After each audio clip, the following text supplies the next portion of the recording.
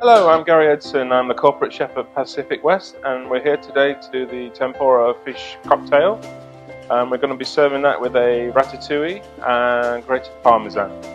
And today we're going to be cooking tempura fish cocktails.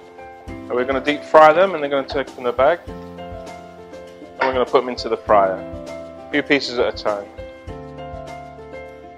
Also, you can cook these in the oven by oven baking them. Take about 12 minutes.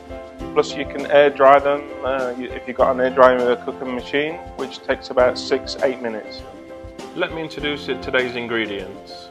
There we go. Okay, we're going to start by making our ratatouille. We're chopping the onions nice and finely, and we're going to chop the peppers as well. One by one, each colour, keeping them separately.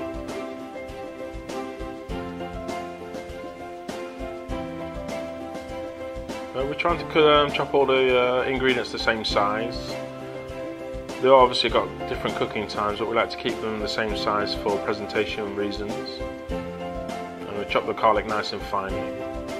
And we're going to put our oil into the pan. Once we've got the oil up, we're going to fry off the onions, and we're going to add the peppers. They're a bit harder than the other ingredients, so we're going to cook these first.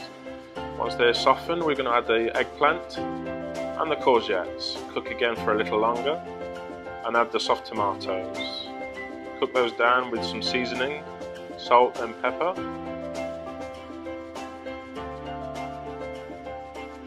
And soften that up with some water.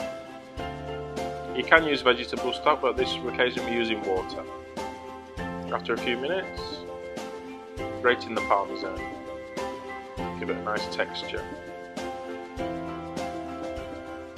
Golden crispy fish cocktails, ready to serve.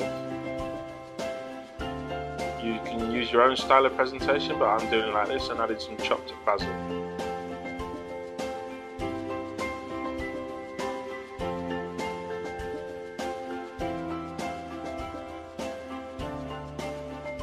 Delicious.